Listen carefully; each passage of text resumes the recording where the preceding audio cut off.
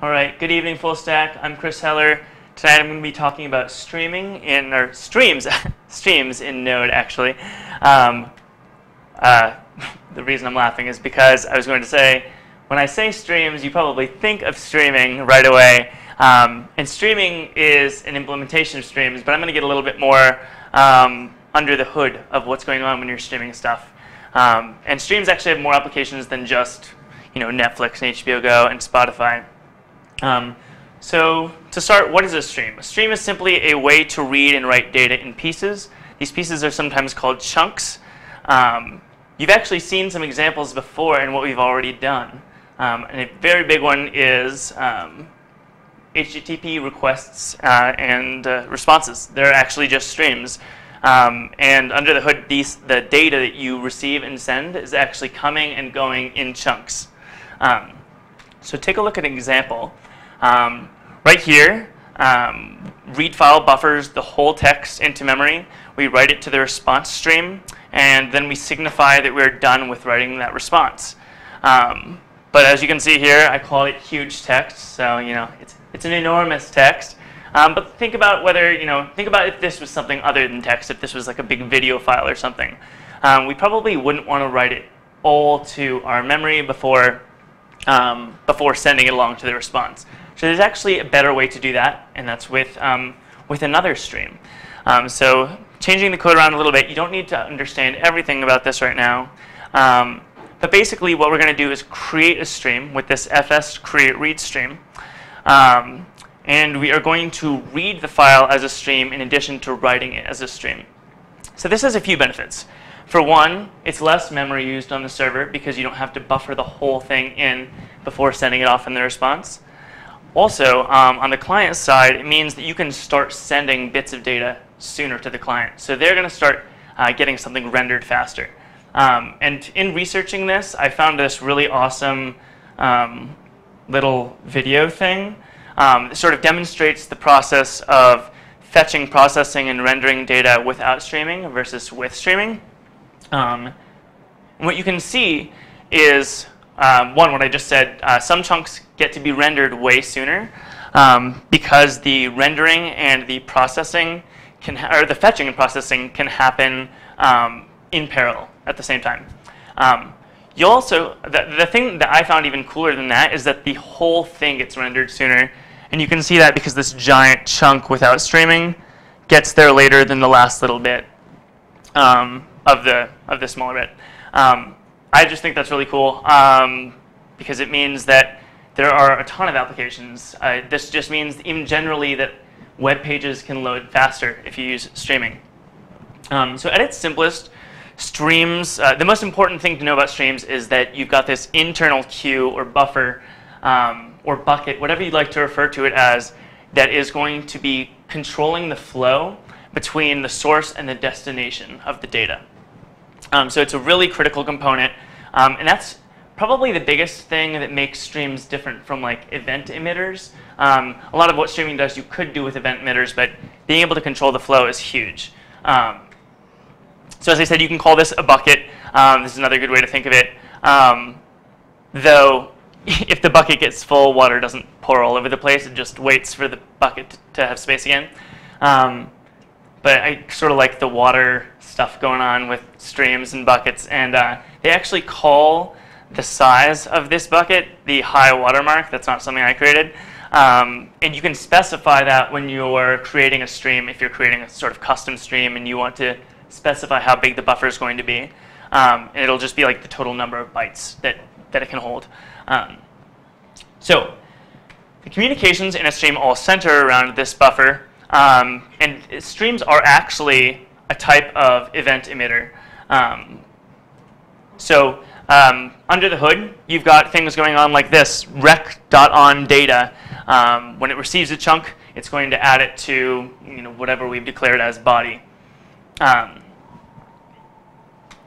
as I said, buffer is what the important distinction is between. So there are 4 different types of streams. We've got read streams, write streams, duplex streams, which are hybrids. They both read and write, and transform streams, which are often described as a type of duplex stream. It was unclear to me at first what the difference really was, but I'll explain that a little bit in a minute. So starting with readable streams are sort of an abstraction for the source. So you're going to be, the main thing is whenever we call the read function, we're going to read some amount of data from the buffer.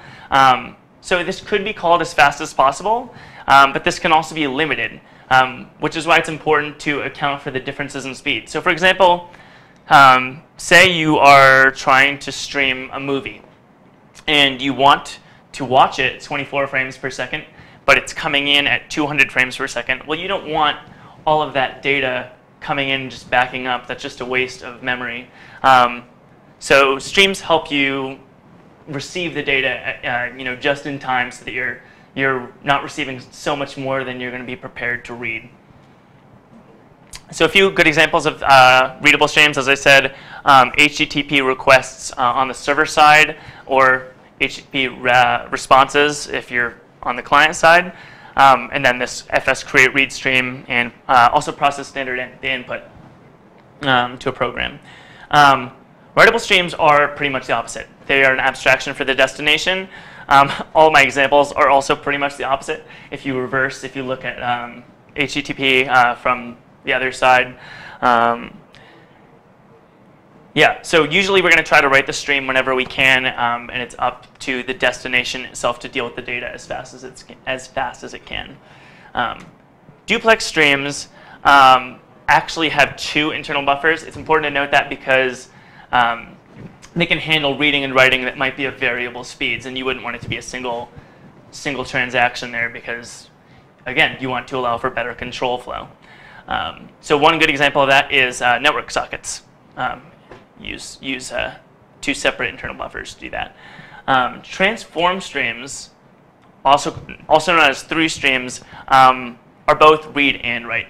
And so it's sort of like, you can think of it as like two buffers in a row where there's going to be some kind of the transformation of the data between them. So instead of returning to the initial source like a normal duplex stream, like a back and forth, it's going to take some data, do something with it, pass it on. So it's going to be able to read it from that initial source and then write it on to the next one. So a few examples are encoding and decoding. Crypto library can do this. Compressing and decompressing. Filtering data. So if you were receiving, a giant library of books and you wanted to output it as all caps, a transform stream you could have a custom transform that turned it into caps on the way. Same thing, you receive JavaScript in a stream and turn it into JSON as you're receiving it. So there's one more important component about streams that's really cool that I want to mention as well, which is that, and particularly in the case of transform streams, they can be chained onto one another. And I've actually already showed you this towards the beginning, but this pipe function is how we do that. So as a reminder, source and destination are just stream A and stream B. Stream A can be readable or a transform. Stream B can be writable or a transform stream.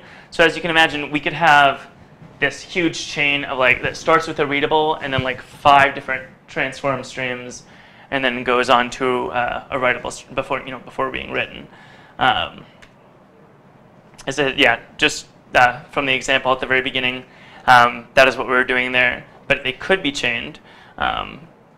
Say this huge text file was actually a video, and with the video you wanted to be able to read it, decompress it, encode it, timestamp it or something, and then send it over the internet. That would involve a lot of different piping, which would be a ridiculous thing to manage, given that those things all happen at different speeds, without something like this piping function. So it's a really awesome resource.